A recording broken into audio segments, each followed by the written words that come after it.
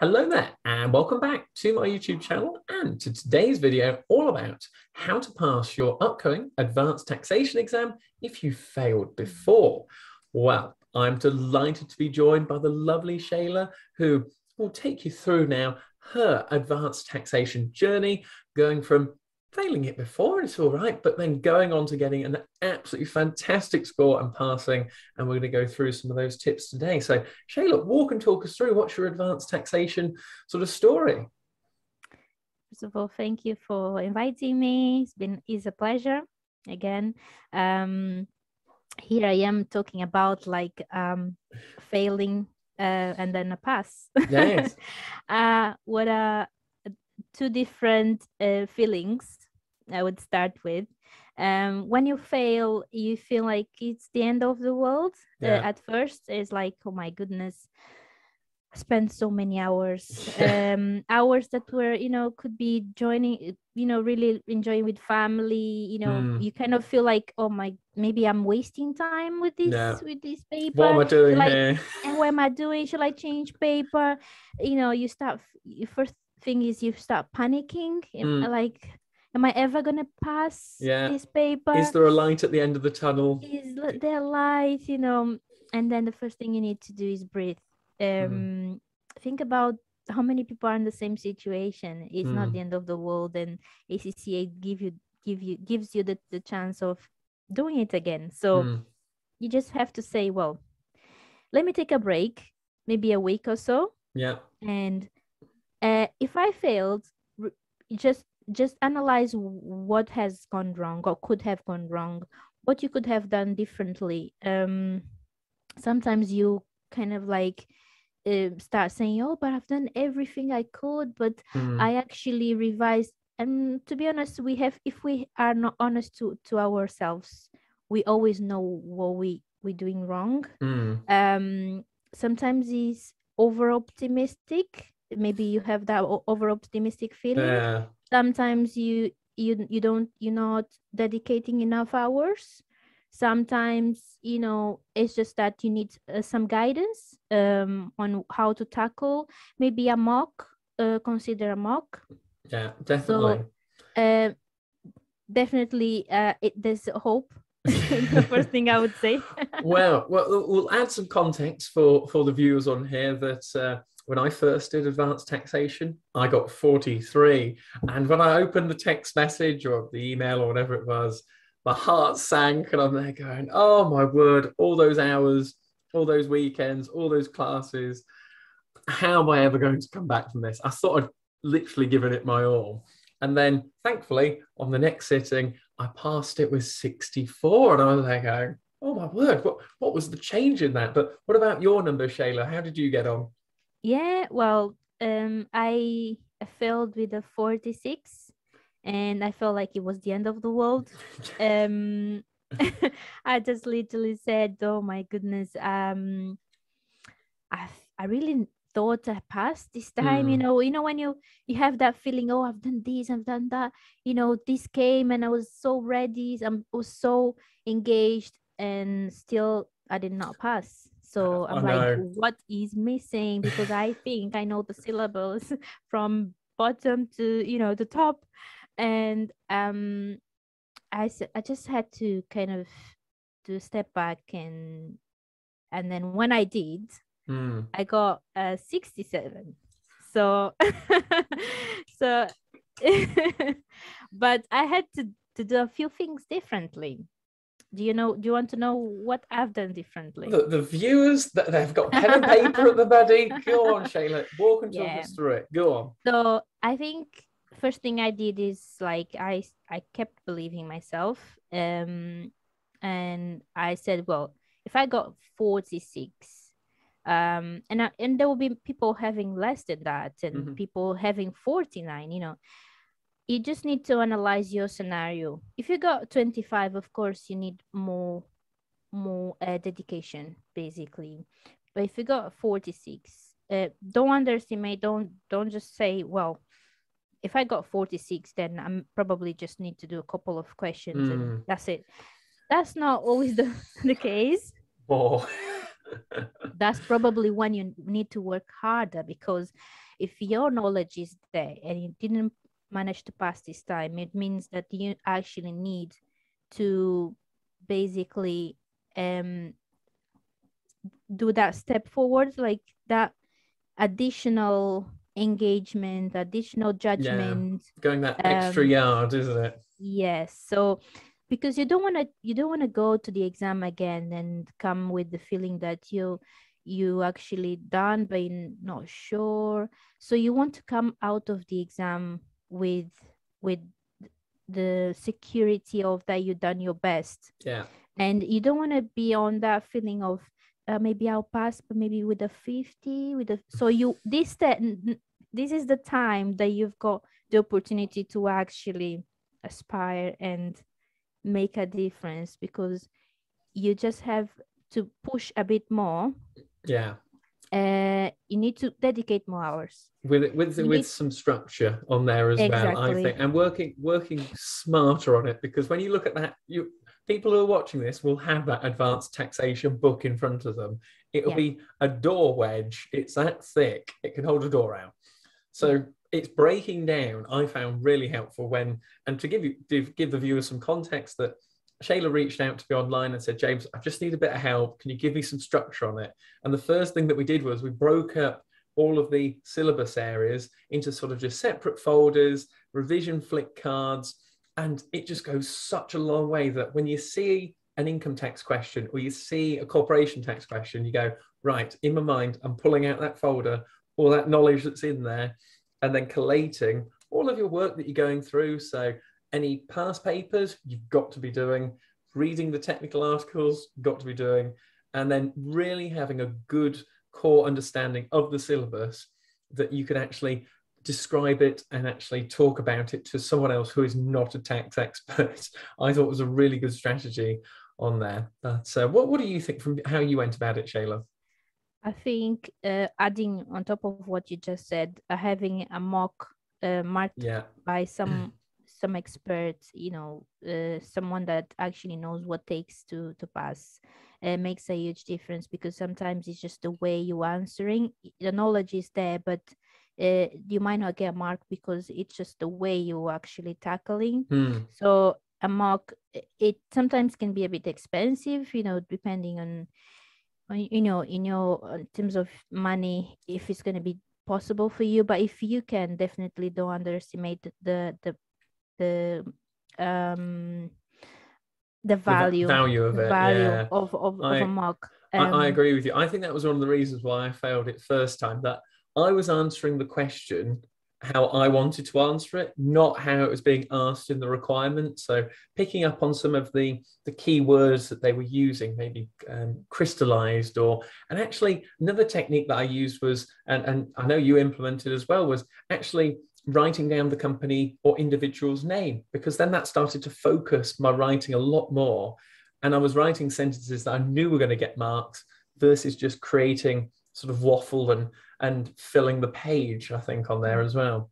Yeah, understanding the scenario is the first starting point. So if you don't understand the scenario, Hmm. then you're not answering the question, and understanding the question is also another Yeah. thing that I would like touch base, because it took me quite a long time to actually understand what they were looking for, because Yeah. I would to marry that relationship between the scenario and the question. I was like, I think I'm lost, that I'm not sure what they're Hmm. actually asking. But that's why you need to practice questions. That's what from the moment you start really doing the questions and making mistakes, Completely because agree. yeah, because people that do tend to make, oh, maybe I'm gonna make a mistake, or my answer is gonna come out completely wrong. That's when you start learning. Yeah. So make mistakes, Yeah. make lots of mistakes. James used to say to me, make as many mistakes now because you don't want to make them in the exam. Yeah. So and then if you have someone to mark your paper, that's fine, but if you don't, that's not problem. You go back, read the answer, Hmm.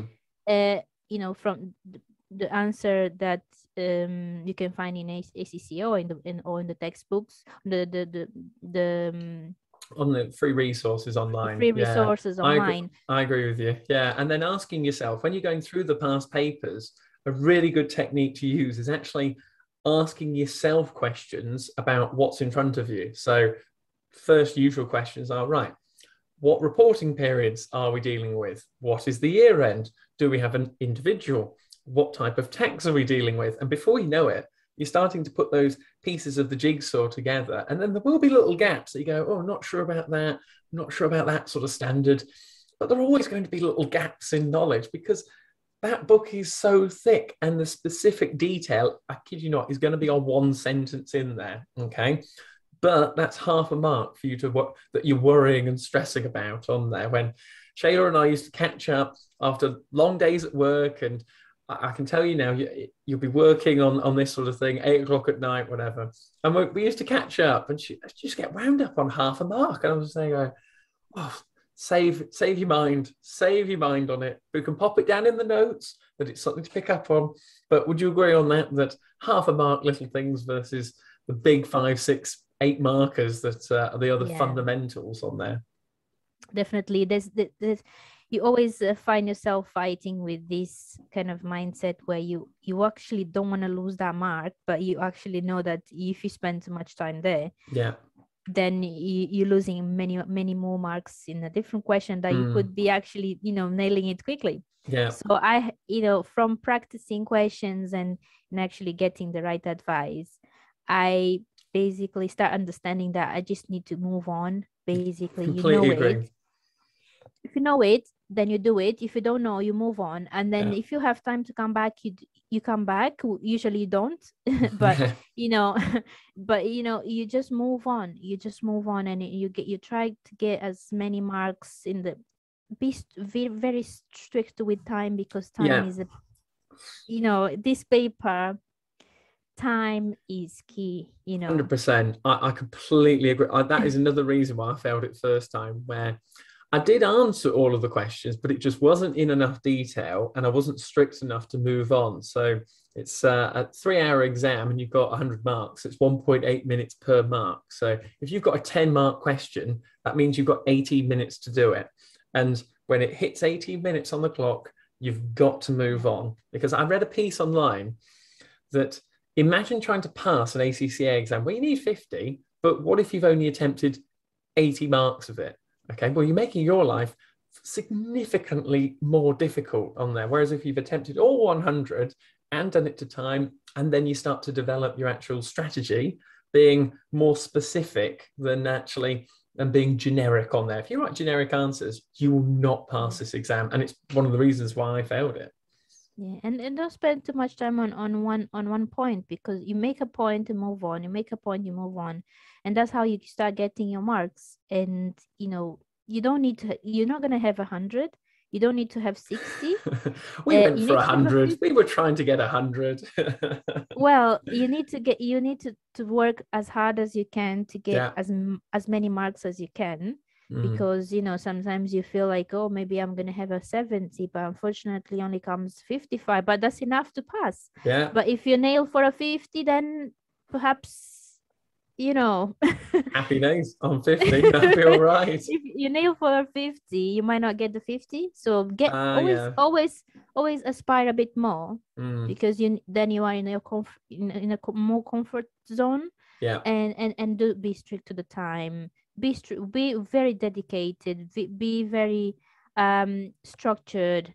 Do your notes, like these cards that James was mentioning. It was one of the tips that he gave me, and it super helped me, because I could really quickly, because we have such a massive book, you can't really be going to the textbook all the time. So once you know your things, maybe a couple of things you might forget. So when you're doing a question, or you want to, before bedtime, you just want to kind of quickly refresh a couple of things, you have those cards and you just keep refreshing. And they're in your language as well. That's it. So James's way of explaining advanced taxation is different to Shayla's, but at least you're going to absorb it a lot better.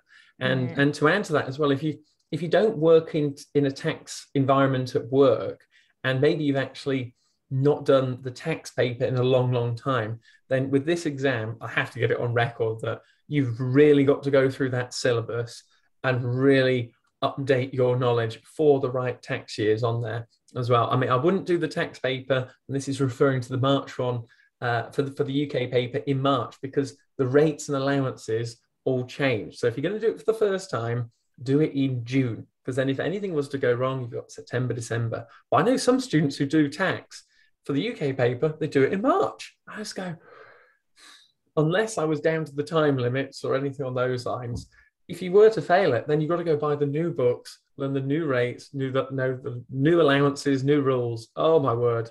Do yourself a favor and keep it simple on there, I would say. But now, Shayla, are there any final words of wisdom, anything else in there that students who are watching this around the world with their pen and paper, taking down all the notes we've talked about so far, is there anything else you can think that comes to mind we've got to get on record? Speak loud. So speak it loud when you're reading your things, listening to your voice, it just kind of helps retain information. So speak it, or try and teach a tax to someone. Maybe, if you have someone patient to listen to you, probably won't understand anything you're saying, but you just pretend. So just do whatever you feel like this is gonna help me. But these two tips that I just said now can make a huge difference. Yeah. Adding on top of everything we just said, and be confident until the very last moment, until the very last word you put in a paper. Just be confident that you're gonna pass it.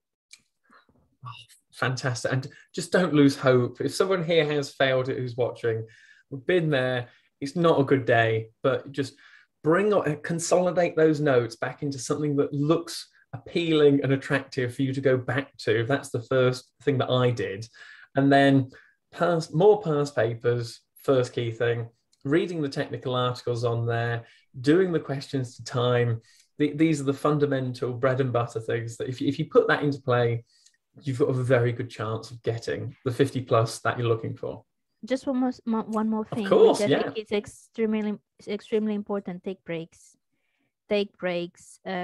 Don't study for 3 hours and straight, unless you're doing an exam in exam conditions, because sometimes we, after a couple of hours, or let's say 45 minutes, your brain is not absorbing much. So you do need to take a break, eat healthy, do exercise. Those little things make a difference. Massive. Be happy, because with people around you, they can make a difference to the way you feel. So don't think like you just have to study, just take breaks as well. So absolutely spot on, Shayla. And if you've got any questions for myself or Shayla, or just let us know how you got on in your advanced taxation exam, be sure to leave us a comment below. One of us will definitely get back to you on there. And I really hope the tips that we've gone through today could make the difference, as Shayla and I both know, in just getting you over that 50 plus area. The long nights, the early starts, the late finishes will, trust me, all be worth it if you put these tips into practice. So I really hope you've enjoyed today's video. Make sure you give it a big like and thumbs up. And if you know anyone who's doing the advanced taxation paper, just be sure to share it with them, because these little nuggets of information we've talked about today, again, could be the difference. And you might make their day. They could be sat having a cup of tea watching this, and they're going, that's a pretty good point. No, I don't want to be in the 40s like these two. I want to be in the 60s, and that's what I'll be doing anyway. But as ever, on that bombshell, we'll see you next time. Thank you very much. Thank you.